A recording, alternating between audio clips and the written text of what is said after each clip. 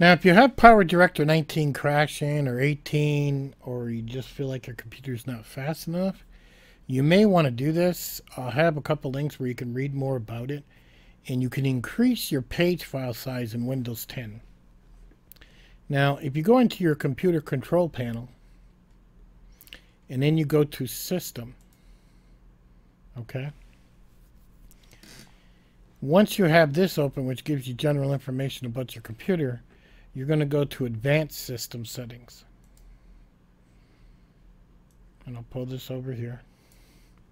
So once we're in here, we're going to go to Advanced. And then you're actually going to go to the first one, which is Visual Effects. And then I'll go to Advanced.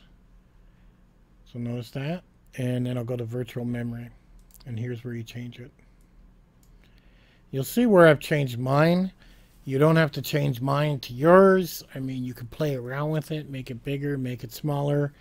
And you just may find that it will make your PowerDirector run a whole lot better. And it may just make your Windows run a lot better. There are other articles on Google on page file sizing. I would suggest you Google that.